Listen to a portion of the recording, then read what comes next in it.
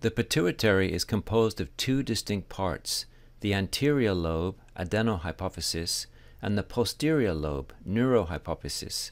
Both lobes release hormones, but beyond that they are really different from each other. First, the adenohypophysis. This is 80% of the pituitary. It arises from Rathge's pouch. It is a glandular organ that produces hormones, growth hormone, prolactin, ACTH, TSH, FSH, and LH.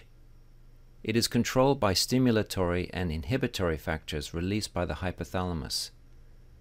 There are three types of cells: acidophils, pink cytoplasm, basophils, blue cytoplasm, and chromophobes, poorly staining cytoplasm.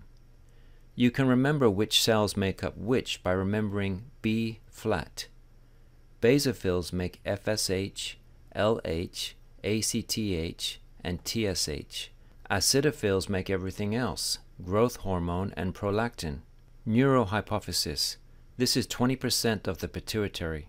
It arises from the neuroectoderm.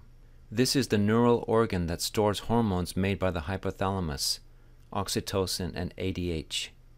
To read more, see Robbins' 9th edition, page 1074.